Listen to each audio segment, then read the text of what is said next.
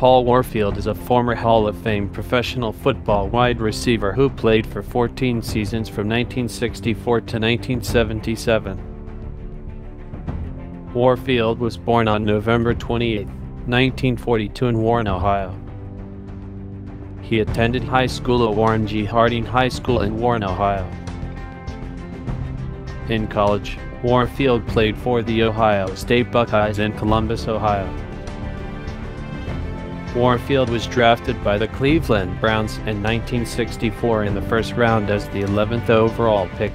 Over 14 seasons, Warfield played for the Cleveland Browns, the Miami Dolphins, and the Cleveland Browns.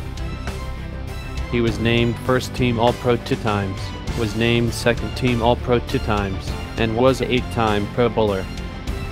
His first team was the Cleveland Browns from 1964 to 1969. Here are some highlights from his 6 years with the Cleveland Browns.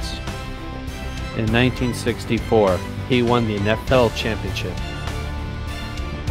His second team was the Miami Dolphins from 1970 to 1974. Here are some highlights from his 5 years with the Miami Dolphins. In 1972, he won the NFL championship.